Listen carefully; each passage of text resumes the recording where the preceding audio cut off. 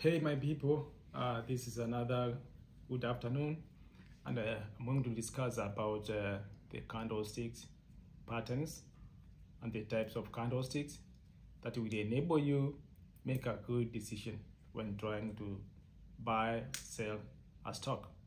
So let me know where you're watching from on the comment section so we can interact in a nice way.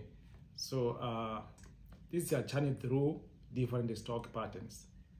Displaying stock charts, it pays one to be very careful and very attentive. Let us dive into the world of candlesticks patterns, and they are essentially in technical analysis. Each pattern tells a story about a market sentiment and market movement. That way, it helps you when you are trying to buy or sell. You know where you are going to enter and where you are going to exit. That's the main objective of the candlesticks. So we are going to discuss some kinds of candlesticks, displaying stock charts and patterns. It needs somebody to be very much attentive and eager to learn. So candlesticks patterns, they are essentially in technical analysis. Each pattern tells a story about market sentiments. All right, so hope you are eager to understand how these candlesticks works. Let us start with the most basic and widely used candlesticks, the Doge. It has a small body with equal or almost equal upper and lower shadows. The Doge represents the indecision between buyers and sellers. I'm going to pin up the chart of a doji so you can be able to see where the market opens and where the market closes, so that you can be able to see what I'm trying to explain. It's like a cross. The buyers and the sellers, they are equal. They reached an equilibrium. Nobody wins. All of them, they are a win-win situation. So it is a decision where, as a buyer, you can't go in to buy anything when the candlestick shows you they are in indecision. So you keep on watching, and then you see a different candlestick so that you can be able to translate what it means when the market is on a downtrend or a market is on an upper trend, right? So when you see a Doge, it's not necessarily a single Doge alone, and doesn't provide a strong signal. But when combined with other indicators, it can suggest a potential reversal or a trend continuation. The hammer and hanging man. I will pin the picture of a hanging man right there, and you can be able to see and describe how it looks like. So, well, the shape of the candlestick resembles a hammer and the hanging man. As the name suggests, it looks like a figure hanging from its feet. So now let us move to a bullish, engulfing, and a bearish engulfing patterns. A bullish engulfing pattern candle occurs when a small bearish candle is followed by a larger bullish candle. It suggests a reversal in a downward trend. Bearish engulfing candle appears after an uptrend, indicating a potential reversal to downside. So when you see that kind of a candle, tells you now the market is going to reverse. It's a big one candle engulfing the smaller ones. Even if it's green, it shows you it's going to reverse to. It was on a downtrend, and now the green candle, big one, is called engulfing. It engulfs to the smaller ones. So the larger candle engulfs the smaller ones. That's what it means, engulfing. It's like shading off. So, and then it turns off in a different direction. The larger candlestick's body completely engulfs the body of the preceding candle, symbolizing a shift in the market sentiment. So another candlestick we are going to talk about is called morning star and evening star patterns.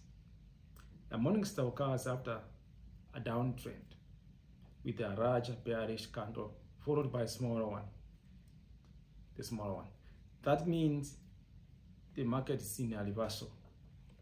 it suggests a potential trend reversal to the upside, and the evening star appears after an uptrend, indicating a potential reversal to the downside. So the morning star and the evening star both relate to the celestial bodies. These patterns were named to reflect the visual similarity with the stars and the changing of day to night.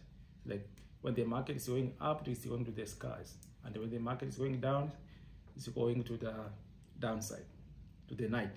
I'm going to pin again those photos so you can be able to see what I'm trying to explain.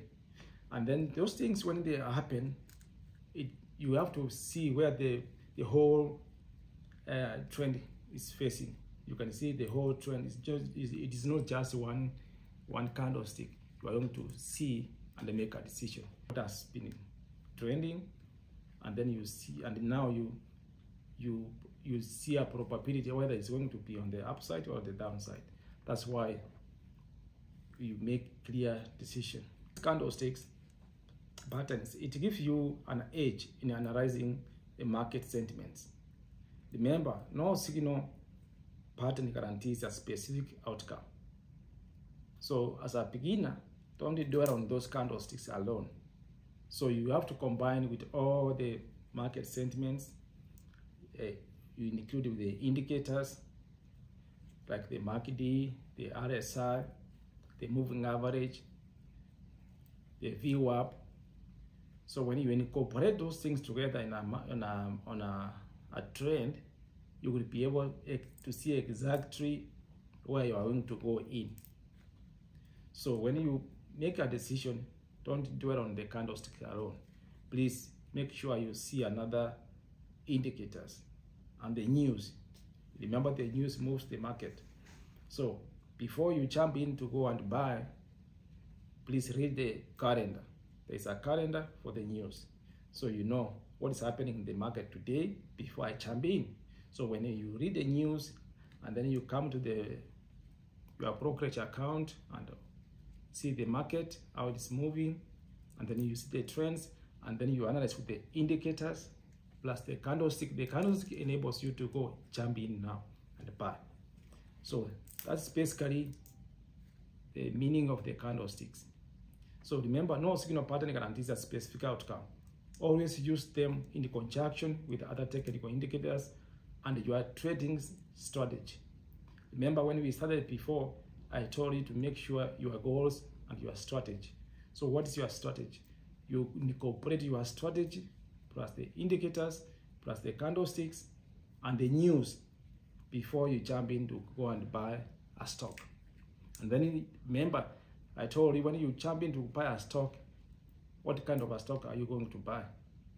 So I told you in the previous videos about how you make a selection of a stock. So remember, please start recognizing these patterns and make informed trading decisions. That's the goal. If you follow those kind of candlesticks or the indicators, market news, and your strategy, you are going to excel in trading. You will be a professional trader. And on top of all of that, you have to be persistent, patience, and focused. And remember, patience pays. So this is a marathon. This is your journey. Thank you, and have a wonderful day. Please remember to subscribe to my YouTube channel so that we can interact more on these videos. So I'm going to continue giving out new videos as step by step, so that when we start trading every single day, then you know what I'm talking about. You are not going to be left behind. So, good people, see you next time.